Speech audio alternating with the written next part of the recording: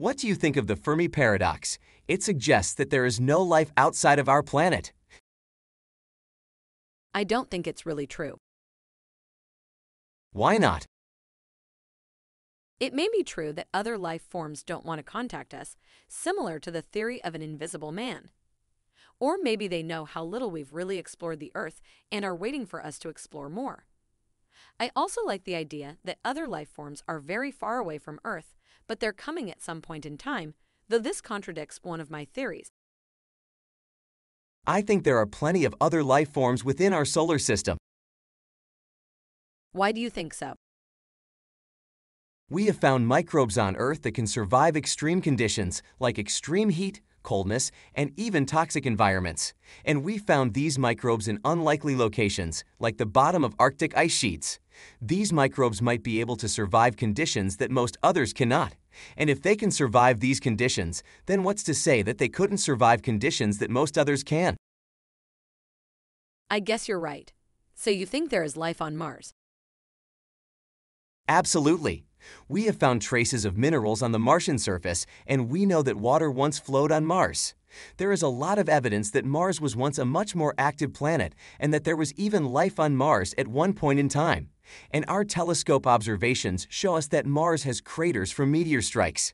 I think it's reasonable to assume that Mars has been much more active in the past, and many organisms developed there over an extended period of time, but they died or moved elsewhere.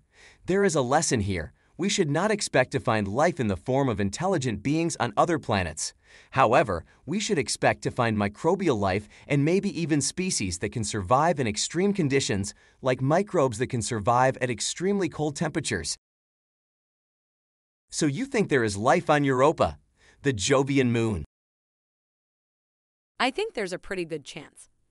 Not only do we believe that it has an ocean under its outer shell of ice, but some scientists have even speculated that this ocean could have hydrothermal vents. What about other planets or other objects in our solar system? I really don't know.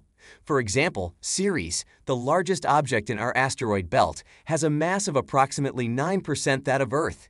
Yet its density is near the density of water.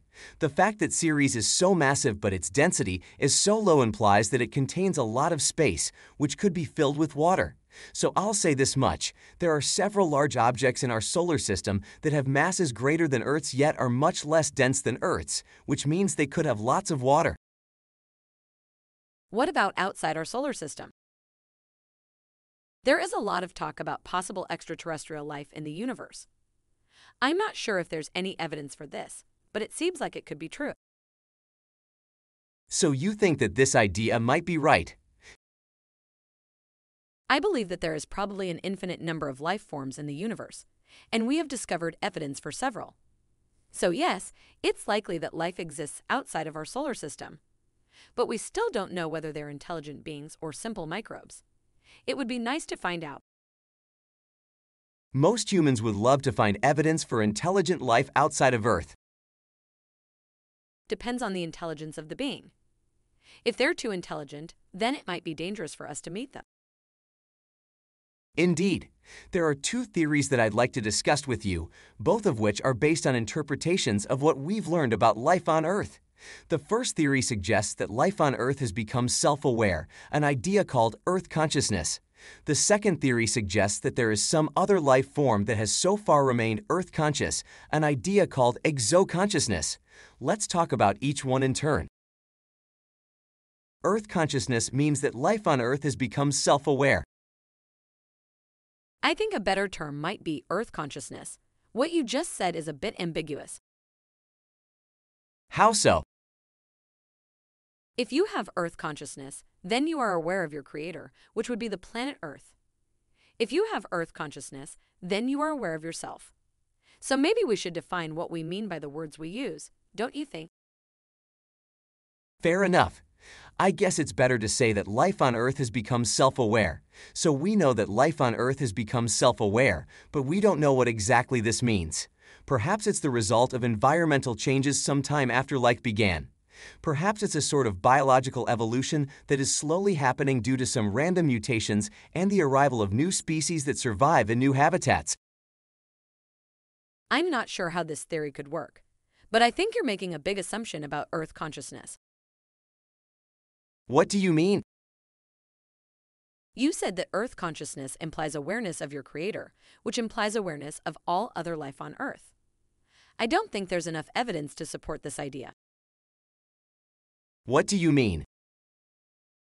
We've analyzed DNA in several species that are very closely related to humans, but we don't know what DNA is.